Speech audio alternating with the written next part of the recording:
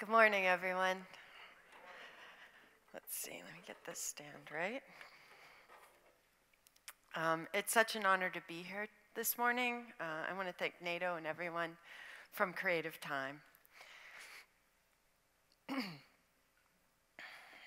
There were 22 homicides of transgender women in 2015, including 19 Black or Latina trans women, the most ever recorded in 1 year.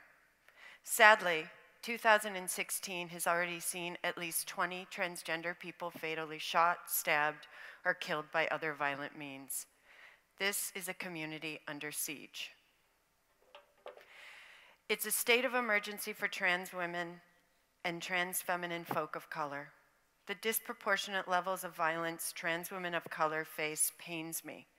And so does the pervasive framing of trans womanhood being directly linked to images of victimhood and tragedy.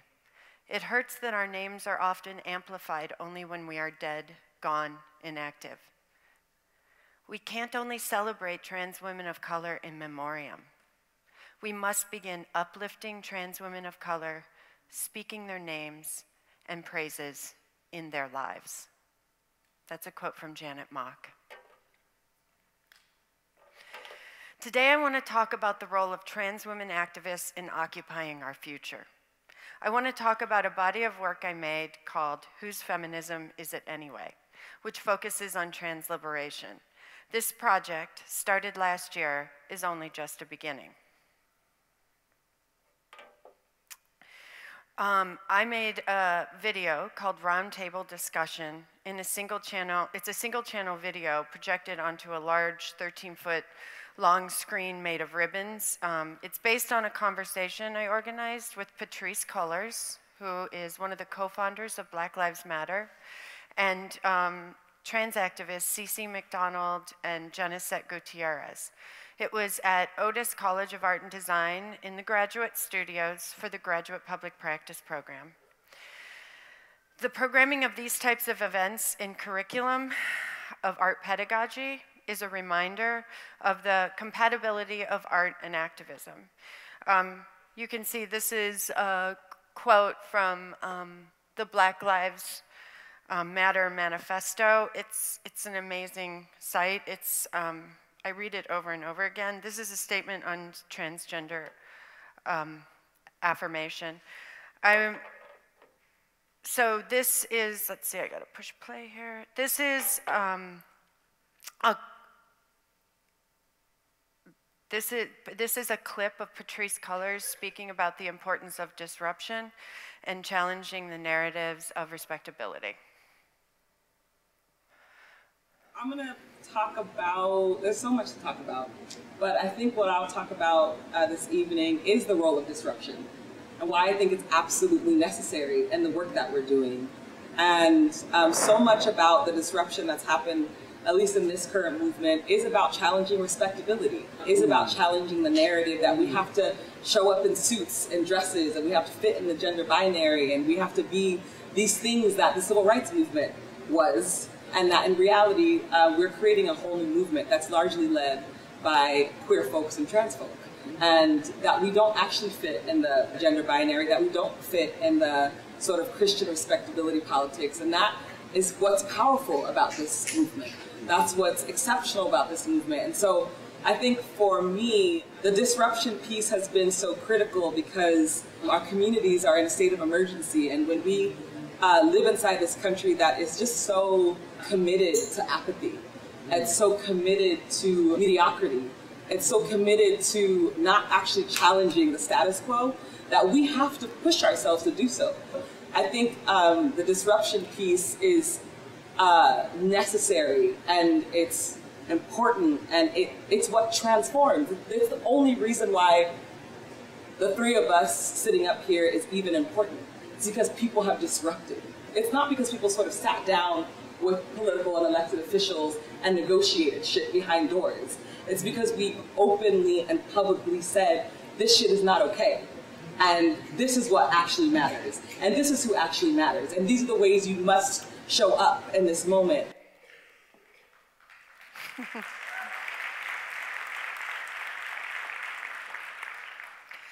In 2012, at the May Day March in Los Angeles, I first learned about the Trans-Latina Coalition, led by the amazing Bambi Salcedo. This is Bambi here.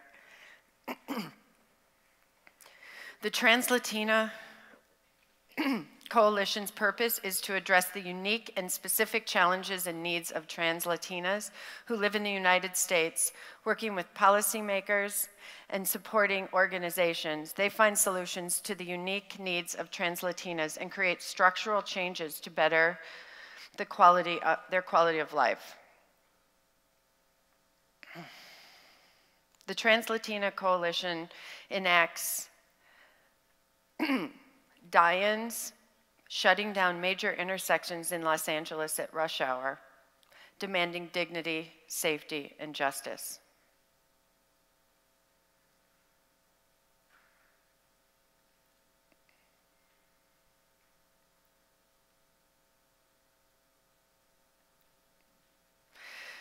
The main work of this project is a collaboration with the amazing artist and organizer, Addie Tennell. This is Addie right here. We made full-length, 8-foot-tall photos portraying crucial American activists, all trans women of color. We're trying to create powerful images of women that celebrate their political voices. Trans liberation, Beauty is in the Street, Johanna Saavedra, was inspired by the Situationist graphic from Paris, this one, in 1968. But it also recalls the Black trans activist Marsha P. Johnson throwing the first brick at the Stonewall riots. Johanna, who immigrated to the US from Guadalajara, Mexico, is a well-respected activist and Northwest co-chair of the Trans-Latina Coalition, bringing attention to unjust conditions and violence faced by trans women in ICE detention centers. Trans liberation, visibility is not enough, CC McDonald, is based on an IWW poster designed by Walter Crane honoring the Paris Commune. CC was unjustly incarcerated in a men's prison for defending herself against a racist, transphobic assault in July 2012. While in prison, she educated herself on issues of trans liberation, the prison industrial complex, and the intersections of racism, patriarchy, and classism. Laverne Cox says that her role on Orange is the New Black is an homage to CC. You being Black, you're aggressive. You being Black, you're angry. You being Black is destructive. So I can't run from that. You being trans is immoral. You being trans is improper. You being trans is wrong. I can't run from those things because I'm constantly being reminded of that. So instead of not owning those labels, I own them with pride. You know what I'm saying? I own them with resilience. I own them with love because it's easy being white in America. Because your life isn't questioned. If you didn't want to live in a label, you didn't have to. If you want to live under any label, you could. Because you were white and you were allowed that privilege. I'm fighting for people just to see me and for me to be visible as a Black trans woman.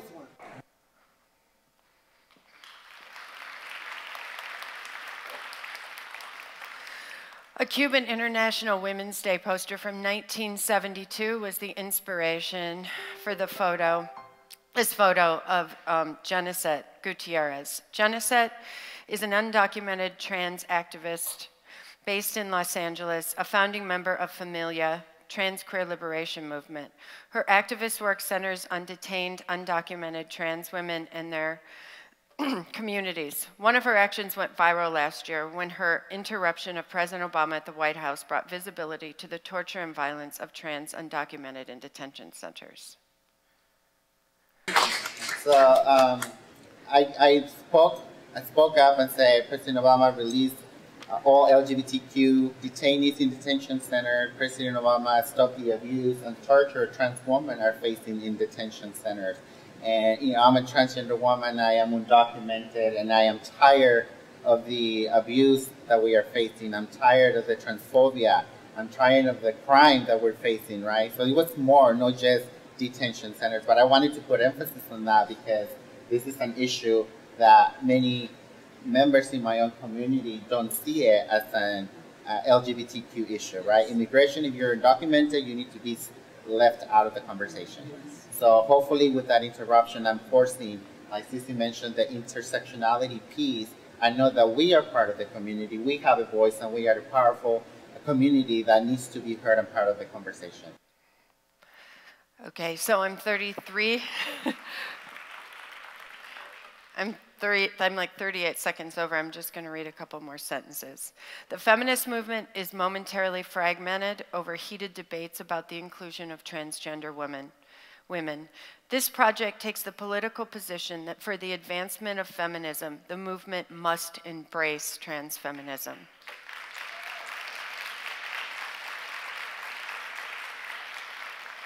As Amy Koyama writes, transfeminism embodies feminist coalition politics in which women from different backgrounds stand up for each other. Because if we don't stand for each other, nobody will. Thank you.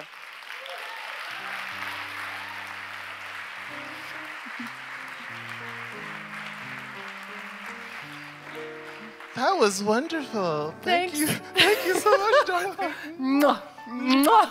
We're both from LA. I was born and raised there. You've been living there since 1990. Yeah. And I just, if I may, I'd like to just ask you, how has living in LA informed your work? I mean, I think it's changed my working entirely. I also lived in an apartment in Tijuana for a long time, so constantly crossing the border and just, there's just such a wide range of people. I think the kind of, my radical politics were kind of like formed. You know, just, I'm so lucky to have gotten out of the little town of Ohio and just experienced. So, yeah, I know, here in Ohio. You know, you know, you get, just experience so many different cultures and so many different people, I think really changed my life. Thank you. Thank you so much. Your performance was amazing. Oh.